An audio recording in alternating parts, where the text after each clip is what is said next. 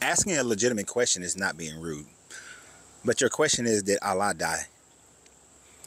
I really don't care because I'm not Muslim. But according to Islam, no, Allah did not die. Allah cannot die. Allah is the equivalency of your God, Yahweh El. So Allah cannot die. Which brings the point. How can God ever die if you believe in God? If you believe in the Trinity and Jesus was God, then how can God ever die? You see, this is the mind game that's being played here. And many Christians like to utilize this and say that, well, we have the only one, the only Savior that died for our sins. But did he really die? And why does that really matter? I'm going to first tell you why that matters. You see, it matters because even though Christians like to say that I cannot think about God in human terms, this type of mindset is taking your God and putting your God into human terms. You see, when I was in the Marine Corps, and those Marines who died fighting for the Constitution, for Americans to have the freedom to which they have, that is considered to be the ultimate sacrifice. And in almost every country, when a military person dies for their country's defense, it is considered to be an act of bravery. And the reason why is because once that person dies, as far as we know, their existence on this planet has ceased to exist. We have absolutely no idea what happens after you die. No one can prove one way or the other. Now, when a man or a woman dies because they saved their family, whether it's some animal attack or some person is attacking them and they die, we see that as an act of bravery. Why? Because that person is never coming back to the existence to which we know of. So as far as we're concerned, that person is gone and they made an ultimate sacrifice. Let's look at the God Jesus case.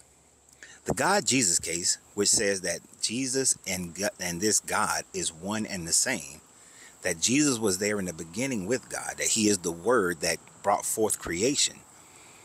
This Jesus character supposedly suffered and died so that man can be forgiven of sin. At least Allah just says, if you do what I ask you to do, I will just forgive you. There is no need for a human sacrifice. But the Jesus God supposedly died on the cross and then remained in the grave for 3 days. And then after being in the grave for 3 days, he rose and supposedly ascended to heaven. So your God never died. He took a weekend off. A portion of him took a weekend off to just remain inert. Although some people teach, which comes from different scriptures that aren't included in your Bible, but some people teach that he went down into hell, into Hades, and preached to the people down in Hades so that they can have revelation of who he is, and then they can ascend to heaven one day. But that's just as believable as the rest of the Bible, which is not.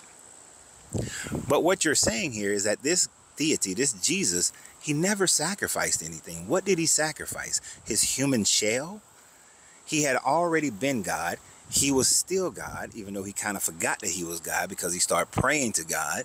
And he asked God questions like, why have you forsaken me? But if he's omniscient, then he already knows. He asked, could this cup be passed from me? Why would he ask if this cup be passed from me if he was already God and he already know what the plan is? Why would he ask for it to be passed from him? You see what I'm saying? You see what I'm going here? He's acting more human and not like God. And some will say, well, he gave up his godhood. Here's the thing about being God.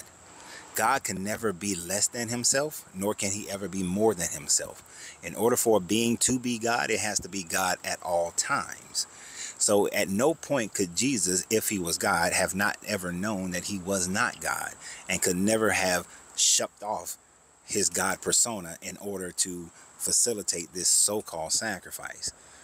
But was it a real sacrifice? He took a 3-day vacation. And it wasn't even really 3 days. It was more like 2.5.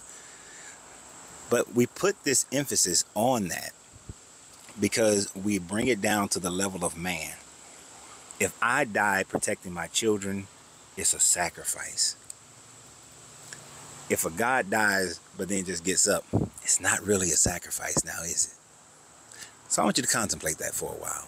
Subscribe to the channel. And always remember, you have to free yourself to be yourself, because your greatness is non-negotiable. Good journey, good vibrations.